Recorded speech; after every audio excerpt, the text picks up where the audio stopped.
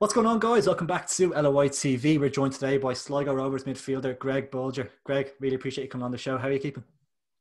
All good. Look, I'm glad to be on the real LOI TV. That's Thanks it. for having That's us. it. I look after you, lads. No, thanks for having us on. Yeah. So, Greg, how has pre-season been? And obviously, after your injury, do you feel yourself coming back to full fitness and to your best now? Yeah. Obviously, pre-season it doesn't get any easier. It's unfortunately, but no, it's been tough. It's been tough. It's been very good. We've had a good pre-season. Obviously, myself, being out for so long, I obviously was going to find it probably a bit harder. But I did a good bit over the off season, over the Christmas and all, just to top up on what needs to be done. My rehab probably wasn't really finished when I got back towards the back end of last year. So I had a bit to do myself. So I just stayed on top of that. And obviously having the last 3 weeks or more training was obviously beneficial to myself. Very hard, yeah, but it's been good so far. I've had no issues, and it's going really well. Just getting minutes in the tank now, and I won't be soon coming along the season, you know. Just then, on obviously your new signing yourself, how have the lads kind of treated you since joining? And obviously, there's the likes of Robbie McCourt, yourself, Jordan Gibson, Walter Figueroa. Have you had to do any initiation songs or anything like that either? No initiations, not yet. No, not yet. See, because with the COVID, we're kind of just in and we're out. You know what I mean? We have to be careful on that side of things.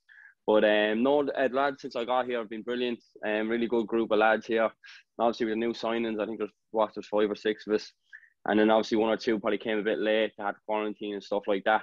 But basically now I'm just having our crack, you know, in training, getting the work done. Laughing at how tired and bollocks we are at each other. But no, it's no initiations yet. I'm sure that'll be soon enough when things get probably back to normal a bit. Or you can, I'm sure there's a buyout clause there if you don't want to do it. I'm not sure what that is. Davy Cawley's head of the fines. So from my side of things, that might be hit, whatever the price is. Not the best singer now, I'm not going to lie to you lads. But no, the lads been great. Everything's been good. Obviously having the crack in training and getting to know the lads as well, apart from all the hard work we're doing. And I'm sure I could obviously we only have so little time together. Obviously you're in training for whatever the 2 hours, and you can't be hanging around and stuff like that, and kind of staying each other's, can't be going to others' house and all. So it's been a bit weird that way, but I'm sure that'll come in time, and the 2 hours we had together will be well spent, you know, in training. So then, obviously, you've moved on now from Shamrock Rovers. Do you feel European football was a factor there, and is Sligo Rovers the right club for you at this particular time in your career? Yeah, well, I had a few options, different clubs and stuff. And I think just one of the factors probably was obviously Sligo's a big club. It probably hasn't done as well as it should have been doing over the last few years. A lot of chopping and changing and stuff. But then obviously Liam's come in and he's probably gave that bit of solidarity to the group and to the club. And obviously on the back of having a good year last year, getting Europe and knowing Liam, working with Liam before at Pats, I know he's ambitious, and like myself, I still am. I still want to do well. I still want to win. That hunger is still there. And then obviously on the back of having European football and knowing Liam and the club Sligo is and what he's trying to do, it was probably a no-brainer for me to come up here. And like I said, so far so good. Obviously getting the work done. He's trying to get probably 1 or 2 more players in. Wants to be as competitive as he can be. And yeah, try and do better on last year. I'm sure that's the aim, you know. For sure. Yeah, you're speaking on how good last season was, and Liam Buckley, of course, as well. Has he outlined ambitions to kind of build on last year, and what the ambitions are for the side, for the team, and for maybe you on a personal level as well? Yeah, from my own point of view, I'm just mad to get better. Obviously, look, I've been lucky through my career to not have many injuries and not missed many seasons and stuff like that. Obviously, last year was probably the first time where I missed a good bulk and good chunk of a season through injury. So from my own point of view, I'm really eager to get back on the pitch, getting that buzz of going out and playing the games again. I missed it, that's my kind of thing about it. But the club, obviously with Liam, like I said, he was trying to improve from last year. Obviously it's going to be very hard. A lot of teams, the Premier Division and all, every team is improving and getting players in, new bodies coming in everywhere. I obviously think the benchmark is still going to be Shamrock Rovers and Dundalk, you know. But from our point of view, whatever Liam is thinking, but we want to try and he wants to improve on last year. Obviously, we finished in fourth. I think the aim is trying to get Europe again and see how far we go. He's not going to put one specific thing or this is what we need to achieve, but just to improve, get good players in into the group that's already there, and just try and improve on it. Really, you know. Yeah, for sure.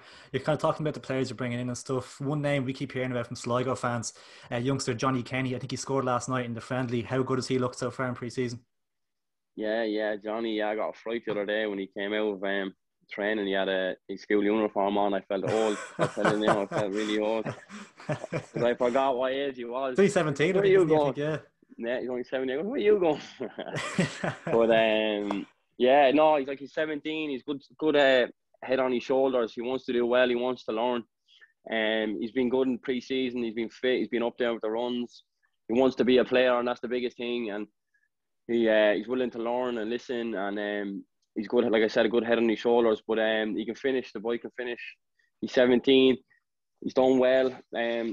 In another way, there's a few lads come back, Romeo and Freeze come back into the group as well. They've obviously been a bit late coming back in.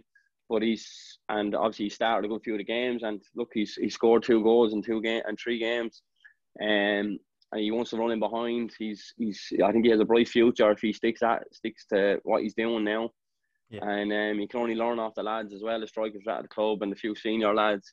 But like you said, don't only put too much pressure on him. He's only 17, you know, school uniform there the other day, and really hit home with me. I was like, geez, I'm all in, but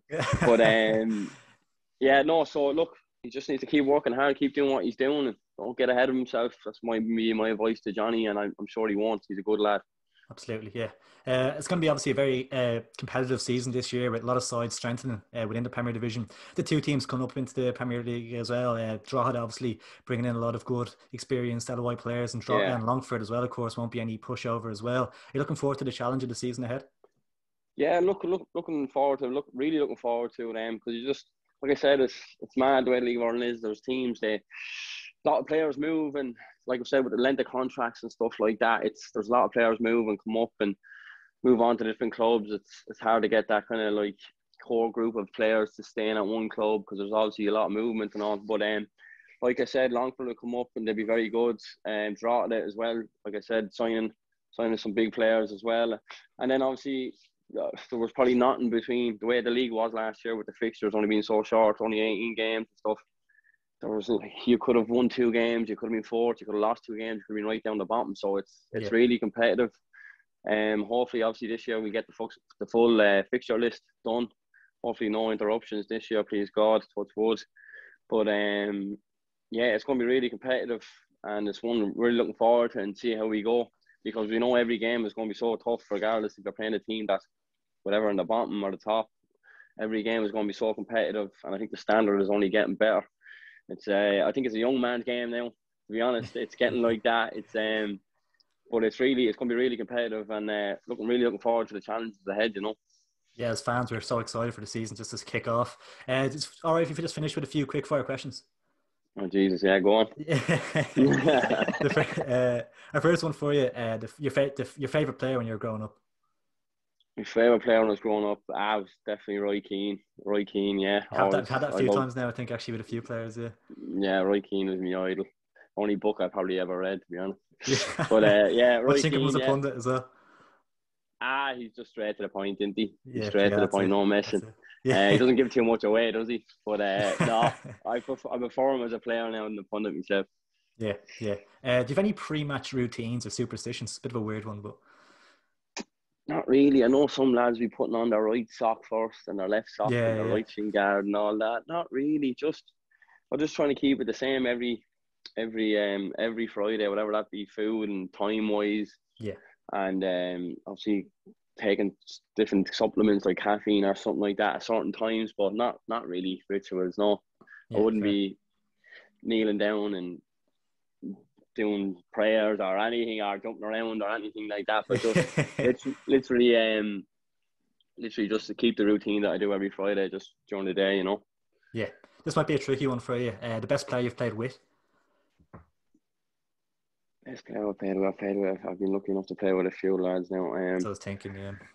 Jesus, do you know what? I'm going to say Jack Byrne. To be honest, I'm going to say Really? Jack Byrne. Yeah, I know this is quick fire now, but probably like obviously if I'd like to keep Fatty and Killian Brennan and a few lads and stuff, but I say Jack Byrne. Obviously there's Graham Burke as well and stuff. Yeah, Jack Byrne. Yeah, class. The hardest opponent you've come across? Probably I was going to say two, probably Joseph and Doe or Paddy McCourt. Never get near any of an them. absolute nightmare, yeah. That's a, yeah. Paddy McCourt comes inside, you just leave him go and I come down. Your favourite goal you've scored? My favourite goal, probably against Sligo. The year we won the league, it was kind of the game deciding match. And I scored, yeah. Absolutely shanked one to the top corner. That's the one we won 2-0 against Sligo, I think it was. But yeah, that was his favourite goal because it meant so much, you know.